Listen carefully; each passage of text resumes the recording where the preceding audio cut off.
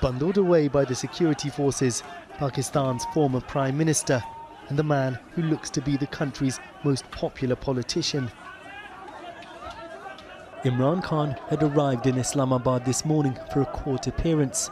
After being ousted last year, he now faces dozens of criminal cases, which he dismisses as politically motivated.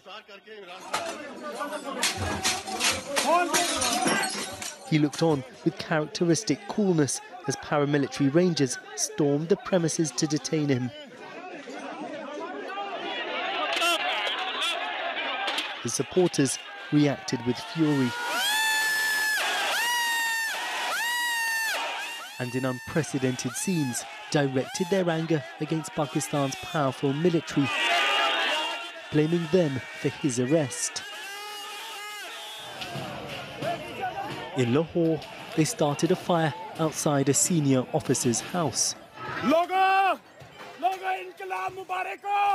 This protester filmed himself in the grounds.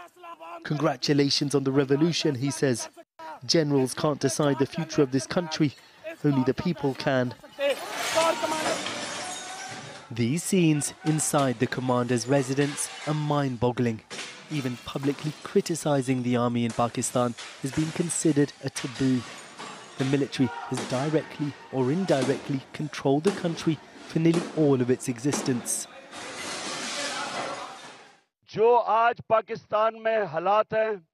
But the army leadership is in a showdown with Imran Khan and is backing his political rivals in the current government.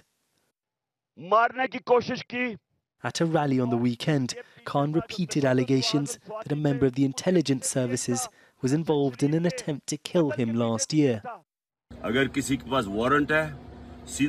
Imran Khan recorded a video as he set off for court this morning. If you want to arrest me, he says, then just bring a warrant. I'm ready to go to jail, he adds. His supporters had managed to fend off previous attempts to take Khan into custody, warning his detention is a red line. He came into power with the help of the generals, but then fell out with them. The military has a long history of bringing prime ministers into office and then toppling them. But Imran Khan and his supporters are fighting back in a way no one has seen before.